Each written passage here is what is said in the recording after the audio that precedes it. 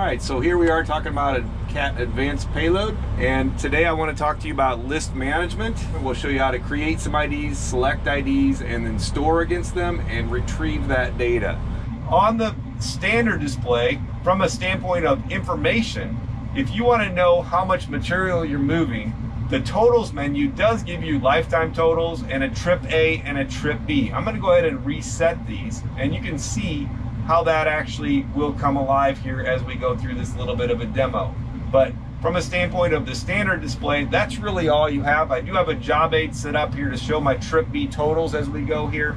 But if you want more discrete information, payload detail, if you go into the inform, you can actually get into your totals menu right here. So you got lifetime, truck, material totals, and 4 custom IDs that you could actually go retrieve data off of. So in order to use the lists, if you decide you want to use a list, this is where you go under list select to turn those lists on. In this case, I'm deciding I want to use a truck list, and I want to use a destination list as well, and a site list. So in this case, I'm going to go back out to the payload scale, and you can see these icons showed up that shows my list information. So my truck information, and then the 4 custom IDs show up in the middle here, and your material IDs show up over on the right hand side. If you want to load against a certain information, in this case, I want to load against, let's say I want to change my site here. I'm loading into Edwards, if you will. Actually, I want to load into Edwards demo. So I want to show you actually how you go in and edit and say, if you don't have the ID on there that you want, I'm going to go ahead and add one in. In this case, we'll call this a demo example. And I'm going to save this data, save those changes, and now you can see I've just added an additional ID. So I'm going to use this as loading a demo example, stock 1.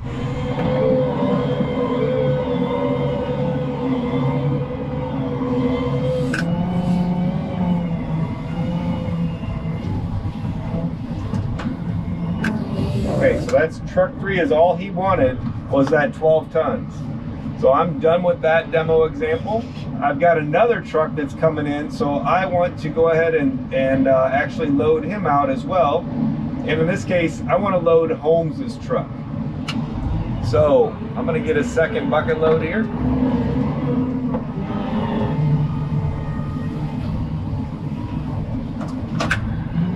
All right, so you can see I do need a little bit more material. Oh, that's way too much, so I'm going to tip some material off. All right, when I'm at my target, I can basically rack back out of the pile and just carry what I need over the truck. Okay, in this case, I'm going to go ahead and press store, and now that's all stored against a different truck. And if I wanted to retrieve that information, as long as I press store, that data is now retrievable in our information center here. So under the trucks, you can see there is a truck 3 with 12 tons. Holmes has 14.42. There's a trip B total of 26. You can see how that comes in. And then if you go back out to your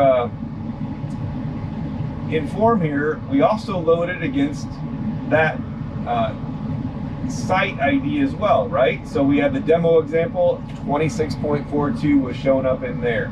You could actually print each one of those off if you wanted to, get a little bit of a ticket for you. In this case, that shows you that information as well, but that data is also off-board in CAT productivity, should you need it. So that's how you actually utilize this list management system. Very intuitive system. If you're not going to track stuff, simply just go in and turn off the IDs that you don't want to use, and then that makes that display much easier, more cleaner, and a pretty easy system to use. Thank you.